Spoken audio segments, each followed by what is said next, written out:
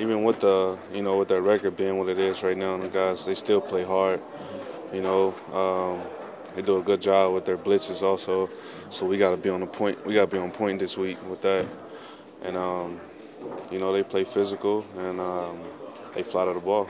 In terms of the blitzes, are you talking about the run blitzes, or No. I'm talking about like passing. Because more of just to protect CJ, just since everybody seems to be I mean, happy on him. Not that. It's just that's what they do. Oh, okay. That's their thing. It's blitzing. So we got to be on point. How do you feel about the way you're being used in this offense? Your carries are down a little bit, but you're obviously being used as a receiver a lot. Is that something you like? Yeah, I love playing receiver. So, feel like I finally got the opportunity now to, to showcase my catching ability. Last week I got to show a little bit off. So, hopefully we can continue on through that for the rest of the year. After you were ejected on Sunday, John Lynch came up and gave you a high five. What was that conversation about? He was just more. I think he was just more hyped about me sticking up for my quarterback, sticking up for my teammates. Pretty much just tired of the late hits on the quarterback. The referees not doing anything about it. So I'm definitely tired of seeing it. So.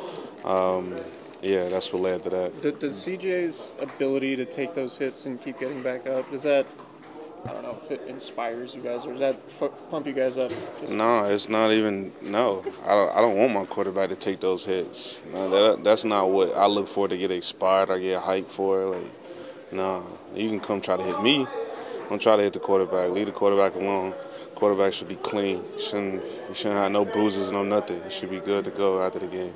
Carlos, the best kind of running back, though, is the do-it-yourself. So your receiving game got going, but you've had some changes along the offensive front. So what's kind of the focus this week to get that run game going? Well, we got the O-line back. We got the guys back that we started with. So we should, have some success in the run game now. Since we got the guys back we started with, so things should be more cleaner for us. But then again, I'm always ready to play receiver also. Did the league fine you? Did the league fine you? Yeah, I got fined. How much? So, too much. You gonna appeal it? Yeah, always. Yeah, never just gonna let them just take my money. I'm always gonna appeal it. Is that a first offense for you though? For that? Yeah. Yeah. You had a tweet earlier the week. I can't remember the exact wording, but something about a smile on your face, and it led to a lot of speculation. I seen that. It wasn't for that. Related. Okay. Nah, but I know what you're talking about.